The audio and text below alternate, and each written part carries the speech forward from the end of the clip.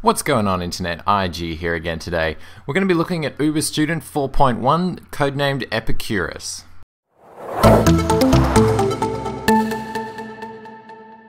So UberStudent, I've covered a few of their releases in the past, but obviously they had a rev over the new year, and now here we are sitting with the latest version, which is 4.1. It is based off Ubuntu 14.04, which is a great version of Ubuntu to base a distribution off.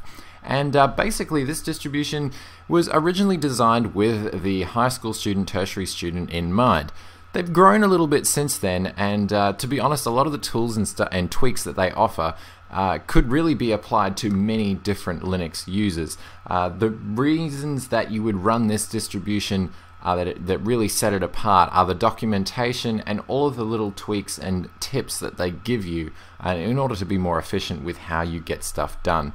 So first of all, with the desktop, just right off the bat here, you've got a little conky telling you what some of your system resources are doing, so it's a nice little touch.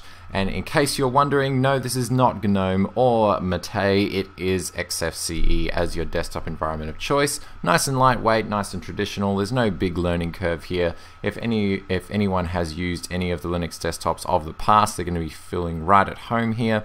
And also, even if you've never used Linux before, it is not that hard to get your head around it. Applications, places, such as your file structure, and then of course your settings, which brings up kind of your control panel as it were. You'll also notice the look and feel, while it's not my personal favorite, it does harken back to a long since dead Windows XP. So take that as you will. Obviously it's going to be a nice familiar touch there for anyone who's coming to Linux for the first time. Now there are quite a few other tweaks that UberStudent do to make this more accessible for the new user. Nearly in every category here they have a documentation subcategory in the menu. And they've got lots of these different cheat sheets for keyboard shortcuts. Now I am a huge fan of keyboard shortcuts, and half the time I just don't use them because I don't know what they are and I can't be bothered Googling for them.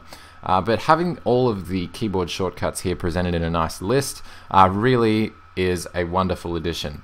And they do this for a lot of the different applications that they have, especially the more keyboard friendly ones. So going through the list of applications here, there's so many here that I don't have time to go through them all and what each one does. But basically they give you all of the applications that you're going to need in order to be productive and in order to, I guess, connect with all the different products and services that you might already be using as a student.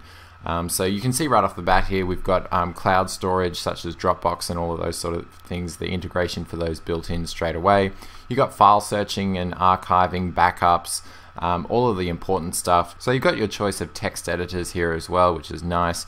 You've got alarm clocks, you've got All Tray, which is basically a little tool that allows you to dock any application you want up into the system tray. A nice tweak. We used to see it quite a bit on older distributions. Obviously that has since been phased out, but it's here in UberStudent, which is great to see.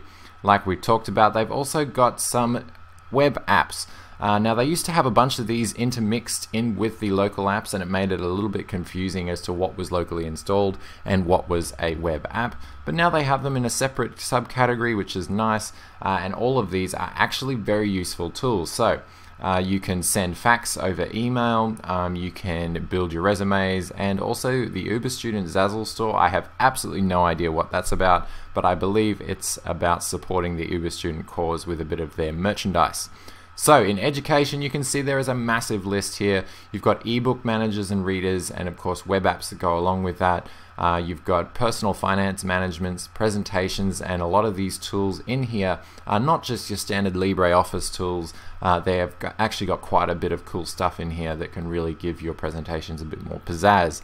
When it comes to research and writing, they've got the Lix document processor out of the box as well, which is a great addition because Lix has a lot more tools in it than what your standard LibreOffice does. It's a what you see is what you get editor. So basically it's a LaTeX style. So if consistency in formatting is your thing, then definitely you want to check out Lix, the document processor there. Also in study aids here, you've got lots of thesauruses and dictionaries that are locally installed on the machine. And you've also got some great calendar and time tracking tools in there as well to keep track of what you're doing. Obviously you wouldn't be a student unless you were killing time with some games as well, and so they do bundle in a couple of games as well as two of the arguably best game management suites in the business, the DJL Game Manager, which will give you mostly free and open source games, and of course Steam for all of the games that have come to Linux since its launch. When it comes to graphics, again, you're pretty much covered here with all of the main graphics tools you could want or need in the open source world.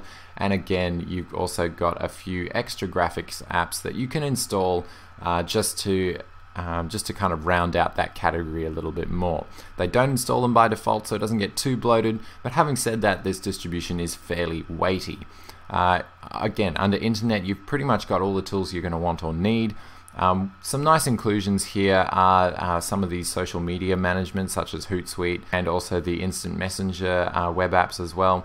The rest of these are pretty stock standard when it comes to good internet applications on a distribution. It's pretty light on in the multimedia department, but again you can install extra multimedia apps through clicking on that link there. Now in the system, of course, you've got plenty of configuration options here, and it's great to see that they have busted those up into various categories just so that you can customize various parts of your distribution, as well as a major overall settings panel that will give you kind of an overview of what you have available to customize.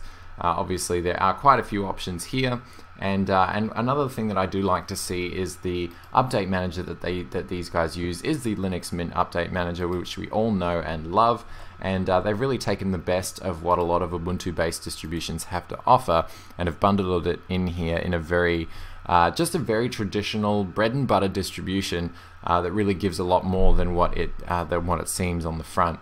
Some of the top links that they have on the panel here are pretty relevant if you're going to be a student. You've got your web browser, you've got your note taker, you've got your free plane, which is basically it's a mind mapping application.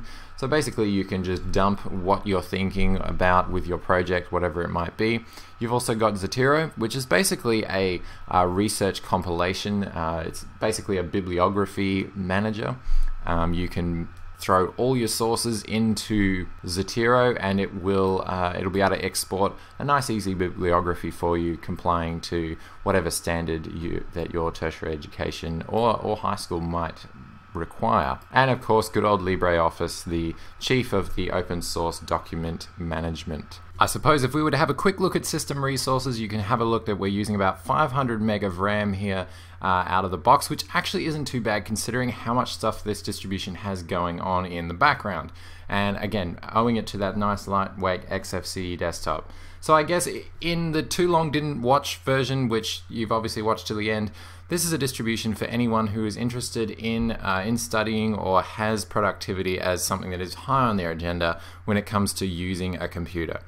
This is the sort of thing that you would want to see rolled out on school computers or even in tertiary education departments.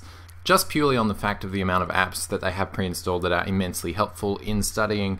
I have used this distribution before as a student, and it is definitely worth your time.